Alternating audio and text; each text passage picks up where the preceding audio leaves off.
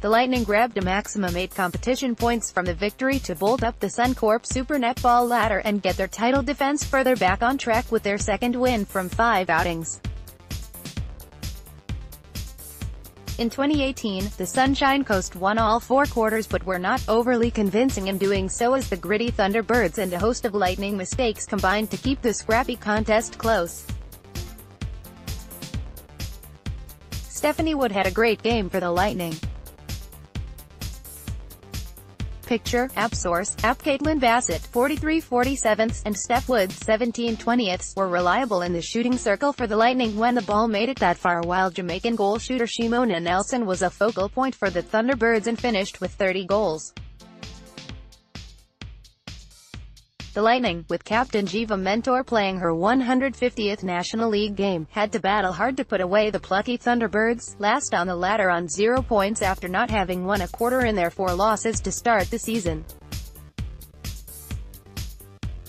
Sports bookmaker Ladbrokes were not taking bets on the head-to-head result, believing the Sunshine Coast were unbackable favorites to salute against the worst attacking team, and worst defensive side, in the competition. Maybe the Lightning subconsciously thought it was a foregone conclusion, too, given the sloppy start to the contest when they created a host of opportunities but lacked the intensity and clinical execution to make Adelaide pay. Jiva Mentor, right, tries to shut down Shimona Nelson. Picture, Getty Image Source, Getty Image. As the Thunderbirds raced to an early 9-5 lead when the Lightning called it timeout. Whatever acting Sunshine Coast head coach Kylie Byrne said worked as the home side went on an 8-2 tear to lead 13-11 at quarter-time. The Lightning led by 3 at halftime after another error-riddled term when both teams were guilty of throwing away far too much possession. Sunshine Coast jumped out to a 6-goal buffer in a fast start to the third term and took a 45-39 lead into the last change after a series of impressive long-range shots from Wood.